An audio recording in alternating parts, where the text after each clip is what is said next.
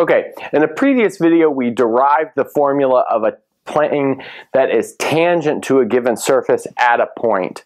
And so let's recall what we got out of that.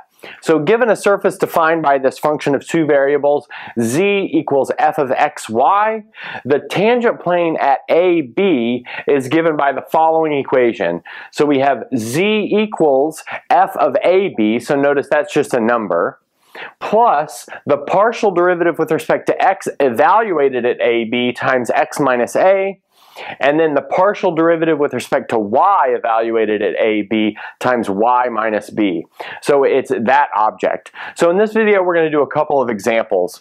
So let's look at this one. We have f of xy equals x times e to the xy, and we want to look at 1 comma 0. In other words, x equals 1, y equals 0.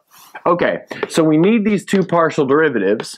So the partial derivative with respect to x is going to be given by, notice here we need to use the product rule. So the derivative of x is just 1, so we have e to the xy plus x times the derivative of e to the xy with respect to x, but by the chain rule the y is going to come down and we're going to get e to the xy again. Okay, good. And now we need to evaluate that at the point 1, 0. So let's see what we get when we do that. So we'll plug in x equals 1, y equals 0. So we get e to the 0, which is 1, plus 0, because we have this y0 term there, so that's just 1. Okay, now let's look at f sub y, the partial with respect to y.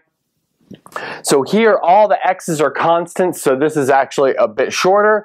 Notice that's going to give us x squared times e to the y. Again, x is a constant, so when we do the chain rule, the x comes down. Okay, good.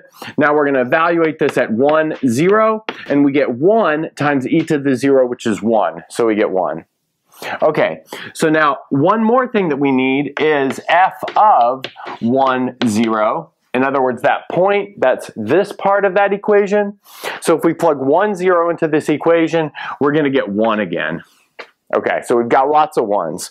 And now notice our equation of our tangent plane is going to be given by z equals 1. That's this thing right here, plus 1 times x minus the x part, plus 1 times y minus the y part. So we've got something like that.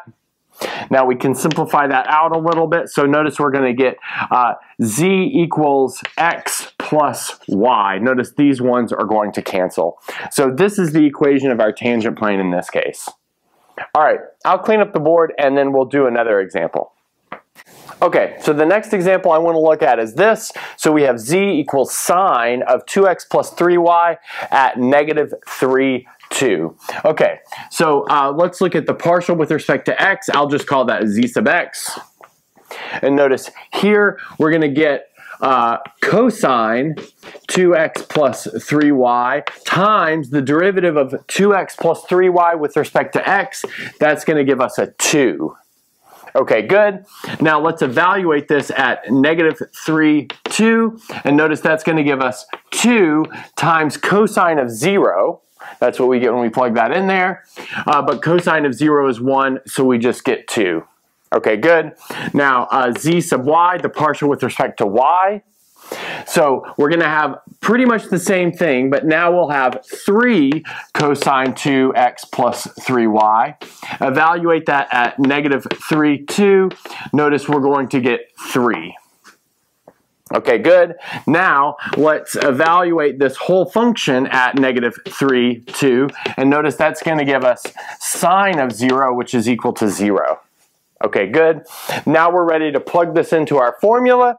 So we'll have z equals 0 from this part right here, plus 2 times x plus 3.